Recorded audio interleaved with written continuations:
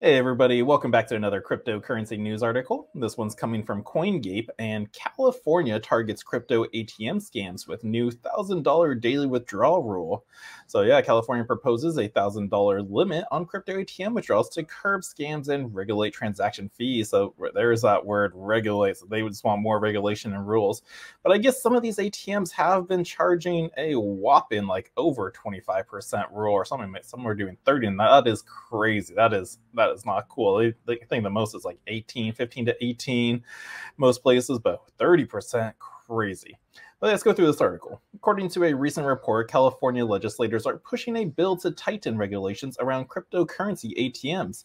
The new proposal imposes a $1,000 daily withdrawal limit and restricts transaction fees. These changes, set for implementation on January 1st, 2024, aim to protect consumers by addressing exorbitant fee markups and high withdrawal caps currently prevalent in the state crypto's ATM transactions. Now, California bill targets high crypto ATM fees. Legislators' concerns heightened after discovering crypto ATMs in Sacramento offering assets with up to a 33% markup compared to a standard exchange price. Currently, these machines impose fees ranging from 12 to 25%, significantly above the norm for traditional financial services. Moreover, withdrawal limits reach $50,000 in some cases, presenting substantial risks, especially for uninformed or uninformed users susceptible to scams. The proposal regulations, championed by Democratic State Monique Limon, responded to these alarming findings. Besides introducing a daily cap on withdrawals, the bill mandates that from 2025, operators can charge only $5 or 15% of the transaction's amount. This measure seeks to prevent consumers from falling prey to shocking fees currently dominating this segment of the cryptocurrency market. So I guess they're just calling these high fee scams. It's just because they like using that term. But again, I'm sure they're not announcing of like the fees that go into having this and just how they got to fight it. But license push aims to curb fraud. The legislative package goes beyond immediate financial restrictions. By July of 2025, all digital financial asset businesses will need a license from the California Department of Financial Protection and Innovation. This step will ensure closer oversight, potentially reducing fraudulent activities frequently orchestrated around these kiosks due to the anomaly of the hard cash transactions provided. Now, unlike bank and wire transfers, scams involving crypto ATMs often exploit the lack of digital trail. Consequently, victims have found themselves ensnared in schemes, losing substantial funds. Residents affected by such deceptions have praised the proposal bill, acknowledging that reduced transaction limits could provide a crucial reflection period to identify potential fraud. However, the bill does face criticism from crypto ATM operators. The regulations might harm smaller companies due to the rent they pay on ATM spaces.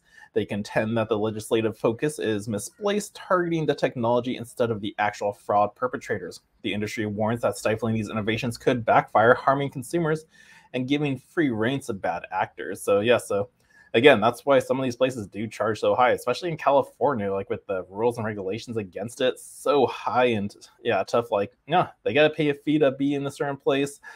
And then, yeah, if it's like at 15%, because I know some exchanges are usually like, what, 3 to 5%, that's like Cash App, but then it does require KYC.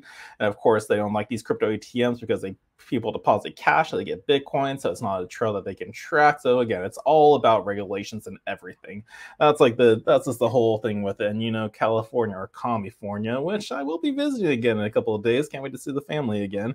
But it's all about regulations. They're calling pretty much everything a scam. Like, we're trying to protect the users. Like, literally, my asked to change my business name from Crypto Sherpa LLC to Sherpa Studios, and then reopen my bank account because Chase closed it down. I had to literally go in there and go just to verify that was the reason why.